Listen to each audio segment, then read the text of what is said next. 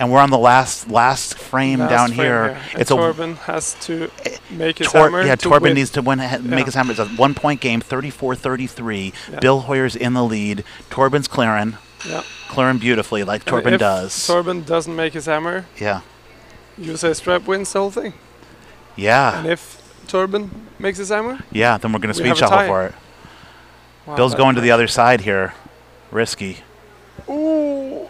Is it in? That's not the last disc anyway. I think Torben's going to clear that. Yeah, he is. I think so. I mean, unless he's thinking of hiding behind it. You think he's trying to thinking about hiding behind that? Court goes that way, I believe. He might try.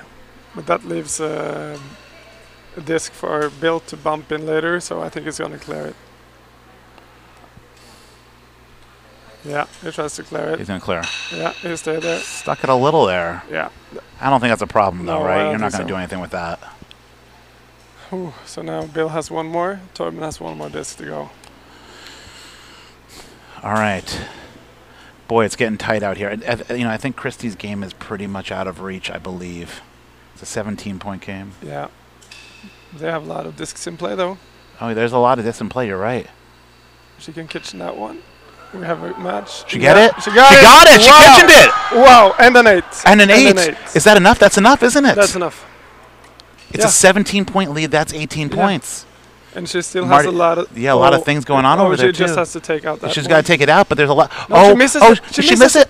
She missed the tape. Oh, she missed it. Whoa. Christy Gregory pulls an incredible come from behind win. 18 points. Okay. That's 18. Is that the last disc in Torben's game? It stays. And he wins. He wins. Wow, Torben.